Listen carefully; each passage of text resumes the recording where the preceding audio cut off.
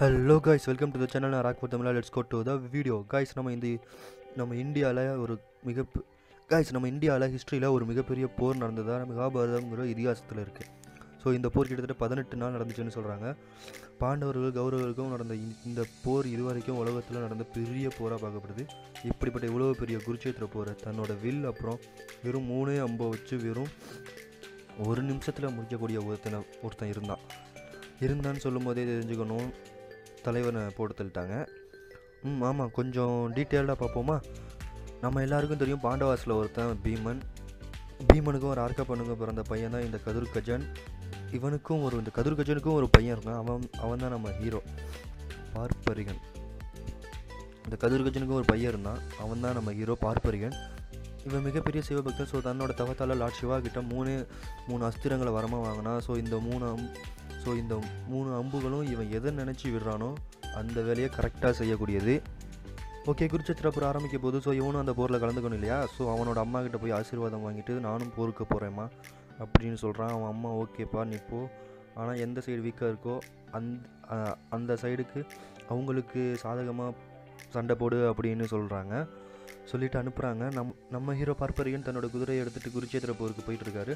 இடையில நம்ம கிருஷ்ணா இவன் வர்றதை தெரிஞ்சுக்கிட்டு வந்தால் என்ன நடக்கும்னு முன்னாடியே தெரிஞ்சுக்கிட்டு ஒரு முனிவர் உருவத்தில் பார்ப்பரிகன் முன்னாடி போய் நிற்கிறாரு. உடனே ஹீரோவும் குதிரையை விட்டு இறங்கி வணக்கத்தை போட்டு சொல்லுங்கள் முனிவரே அப்படின்னு சொல்கிறான்.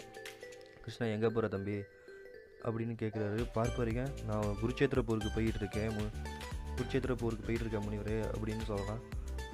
அதுக்கு அவர் வெறும் 3 அம்பை வச்சு என்னப்பா பண்ண போகிற அப்படின்னு கேட்குறாரு. பார்ப்பரிகன் அதுக்கும் ஐயா என்னோட 3 அம்பு இந்த போருக்கு அதிகம் அப்படின்னு சொல்கிறான்.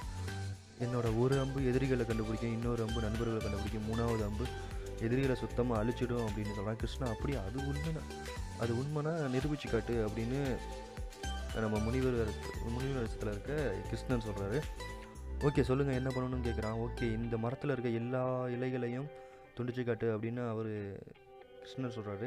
ஓகே நான் பண்ணுறேன்னு சொல்லி இவனும் கண்ணை மூடி அம்பை எய்ம் பண்ணுறான். ஒரு இலைய கிளையோட உடச்சி மட்டும் பிச்சு தன்னோட காலு கீழே வச்சுக்கிறாரு கிருஷ்ணர். அந்த அம்பு எல்லா இலையும் பிச்சுட்டு கடைசியாக கிருஷ்ணரோட காலுக்கிட்ட சுற்றுது. கிருஷ்ணா ஏன் இது எப்படி என் காலையே சுற்றிடுதுன்னு கேட்குறாரு. அதுக்கு நம்ம ஹீரோ நீங்கள் ஒரு இலையை உங்கள் காலு கீழே வச்சுருக்கணும், அதான் அந்த அம்பு உங்கள் காலுக்கிட்டே சுற்றுது. நான் இலையை துண்டிக்கிறதுக்கு மட்டும் தான் எய்ம் பண்ணனே தவிர உங்கள் காலை துண்டிக்கிறதுக்கு எய்ம் பண்ணல, அதனால தான் உங்கள் காலையே சுற்றிட்டு இருக்கு. இதை பார்த்த கிருஷ்ணன் ஓகே தம்பி சூப்பரு, இப்போ நீ யாருக்காக போர் புரிய போகிறேன்னு கேட்குறாரு. அதுக்கு அவன் என் அம்மா யார் சைடு பலவீனமாக இருக்கோ அவங்க சைடு போர் பண்ண சொன்னாங்க அப்படின்னு அவன் சொல்கிறான். அதனால் கௌரவ சைடு போக போகிறேன் அப்படின்னு சொல்கிறான்.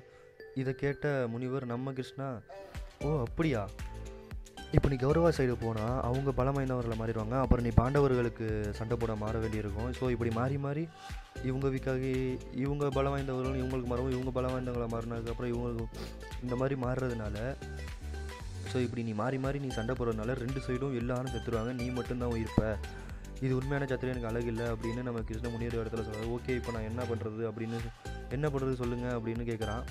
ஸோ நீ உன் உயிரை எடுத்துக்கா, உயிரை விட்டுரு, அவன் தலையை துண்டிச்சிரு அப்படின்னு கிருஷ்ணர் முனிவர் இடத்துல சொல்கிறாரு. என் தலையை கேட்குறீங்களே, இவ்வளோ சொல்கிறீங்களே, நீங்கள் யார் அப்படின்னு கேட்குறான். கிருஷ்ணர் தன்னோட உண்மையான உருவத்துக்கு வர்றாரு.